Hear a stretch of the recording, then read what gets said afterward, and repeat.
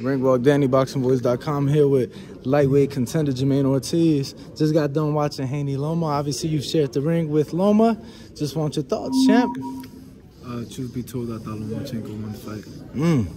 How'd you score it? 7-5. What do you think it was that Loma did it well and that Devin lacked?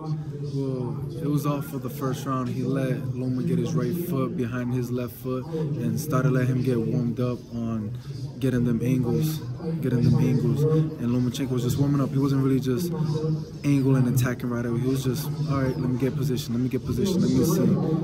And he let it happen way too early. And I heard Bill talk about in the later rounds, keep catching him with the right hand, keep throwing the right hand, but he wasn't stopping him from Lomachenko getting his best angle, which is obviously getting to the side. And for me, that's a left hook, and then you could throw the right hand. But that's how I see it. It seems like the majority of the people that gave the fight to Devin credited the inside work, the work to the body. Yeah, he did do a lot of great body work that every single time he threw a body shot, like, ooh, you know?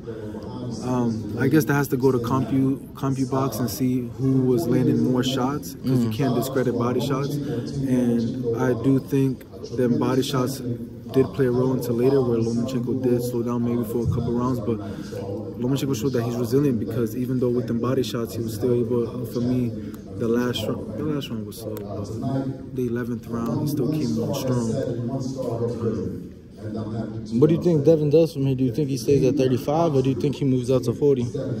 I think, you know, Devin, his team, I think they know how to move the pieces the right way, and he's going to do whatever fits his career the best, you know? Now, I got to ask, because you was not just a former opponent of Lomachenko, but you was able to share a training camp with Lomachenko. How much of that do you think helped you in the actual fight? Now, hindsight, looking back on it. Not much, to be honest, because Lomachenko's a guy I've been studying since I was probably still an amateur. I'm not really a guy that studies fighters much or watches a lot of film on my opponents, but I've watched so much of Lomachenko that it was kind of just like, I knew what he was going to do. I've kind of imitated some of the moves that he was doing in the past. And for me, I just knew it was going to be a very fluid fight for me. And as you can see in our fight, he was never able to get behind me, but I got behind him. I never let him get them angles on me. So for me, camp didn't really do much. It just kind of solidified what I knew I was already going to do when I fought him. Jamaine Ortiz, appreciate the time, champ. Can't wait to see you back in the ring. Thank you, man. Family, don't forget to hit that like button. Subscribe to the YouTube channel. Help us get to that 1 million subscribers. We're on the road to 1 million.